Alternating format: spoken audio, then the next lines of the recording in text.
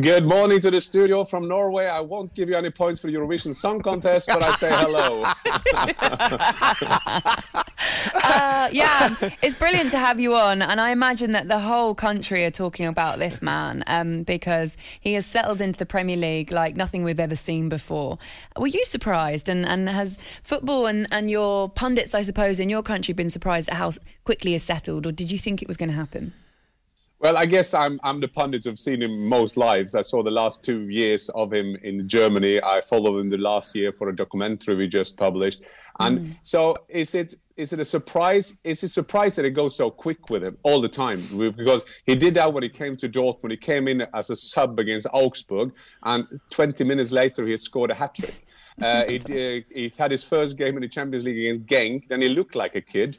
Now he looks a bit bigger. But then he scored a hat-trick in that game. So it always takes quicker than you think. But there were some pundits and there were some analyses done when he came, and they said, yeah, but that was only in Germany, but he had already done it in the Champions League. So that he should do the level, yeah, absolutely. We expected that, because when you come to Manchester City, and I guess that was Teddy Sheringham said as well, because when you play with all these players around you, it's also easier to get your strength out, so they're kind of growing together at Manchester City. Yeah, and that's what I was going to say to you. I mean, I didn't have any doubt at all that he'd come and score goals. I'm looking at his qualities. He's quick, he's strong, he's brave, he's good in the air. But the one thing that I've really, really noticed, and I hope this is taken as a compliment, is his game intelligence. He's very, very clever and aware of where to go. And I suppose when you're playing in a team that, full of intelligent players, like whether it's De Bruyne, whether it's Gundogan, whether it's Foden, it's a perfect fit. Absolutely. And remember, they said it after the Community Shield, they compared Nunez and Haaland, and suddenly Haaland was a flop after 90 minutes. But remember, even in that game, he could have had 3. Correct. If we see back on that game. But Ali, you've got a very valuable point.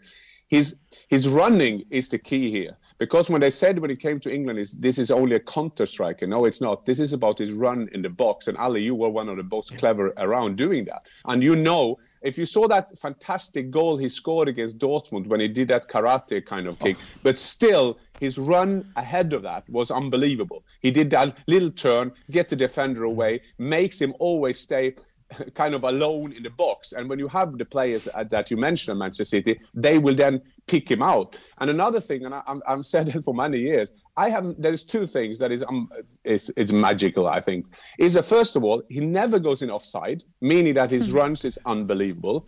And secondly, and in all due respect, Ali, he's the only goal getter I've seen in the world who is as happy when others scores. Yeah. And why is that? And why is that important? It's important because I think then he will be liked in the dressing room straight away.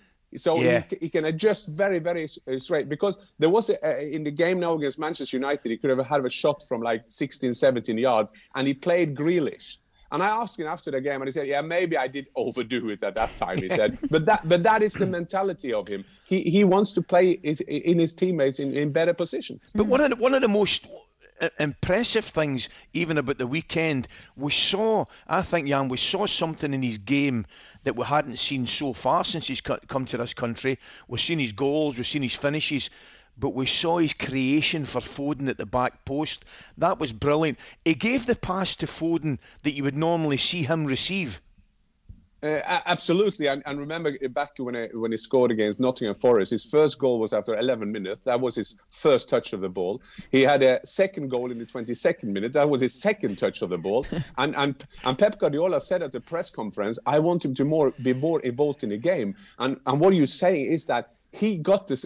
He is clever enough to be more involved, and he has taken steps. And I think his link-up play when he started at Dortmund wasn't that good as it is now, but he's improving. And you will see him being top of the charts also of assist when this season will come to an end. Yeah, you've got Kevin De Bruyne in that side, who on his own obviously is a world-class player. To take someone like Erling Haaland and match him with a Kevin De Bruyne, aside from all the other talent in that side and all the other avenues of service that he'll get, even he was saying that the chemistry that I've immediately created with Kevin De Bruyne is incredible. It's insane. He said, I can make these runs and Kevin will almost find me anywhere. It's amazing to see, really, isn't it? Absolutely. And it's interesting to see on the pitch, because there are different type of using your language, and he using his body language. And what I like with him is when he does his runs, he kind of show where he wants the ball. He shows his teammates all the time. He's doing that so cleverly. And of course, when you have one of the best players in the world, Kevin De Bruyne, seeing that is not a surprise. But what we also should remember that Manchester City scored a lot of goals without Erling Haaland. So what we've seen now, I think we've seen that they developed their game a bit. The kind of different kind of goals they're doing that. And for the Manchester City fans, they will hope that they will take them to all titles. But I think, if I may say, I heard before I went on as well, we're talking about a monster, a machine. I think that is to underestimate him a bit, because he is a 22-year-old kid who will sit now somewhere in Manchester thinking that, well, I have to do it again. And all this, what it does do to your body, your mental awareness, I think that is the most impressive thing, because it's not, people talking about is everybody can do the math. But we know he won't score 60 goals. That won't happen, because football is not like that. You talk about what he's going to be needing to do off the pitch. I imagine he needs to eat the right things, Jan. And you've been speaking. You know about where this. we're going here, Jan. You know where we're going. You've been speaking about this all in today's papers, because we're fascinated with what players eat in this country. We're fascinated with food, aren't we? Apparently, Alfie's lasagna is what fuels Erling Haaland before every game. Have you tried it? Is it that good? Well, I spoke to Alfie again yesterday, because I said, you have to do this book now in England, don't you? But it was. But when we had Alfie before the game, and he said he was doing this lasagna, and I knew about that, and then suddenly he scored 3, and straight after the game I start getting text messages from people. Could we have that receipt that he's getting? Yeah, and I was just going to say, if you could ask Alfie to send me some up here in Glasgow, I'll be unstoppable at the 5-a-sides next week. I will tell him.